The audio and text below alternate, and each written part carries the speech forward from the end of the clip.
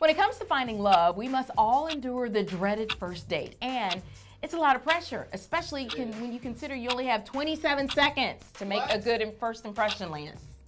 I'm impressed. You're well. All right, I tried. so our friends at Livingly scoured Reddit to find some techniques women swear by to help calm first date jitters. Check this out. Jenna said, instead of taking a shower, I take a bath with lavender oil in it. It's like a glass of wine for the body without the alcohol. Oh. Where's the fun in that?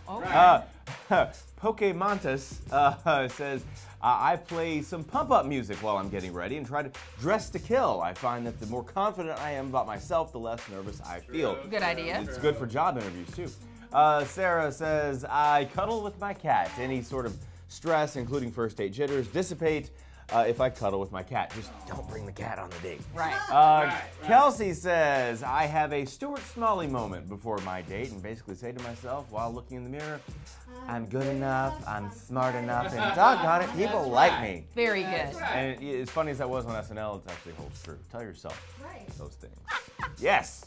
Follow our friends at Livingly to see the full list.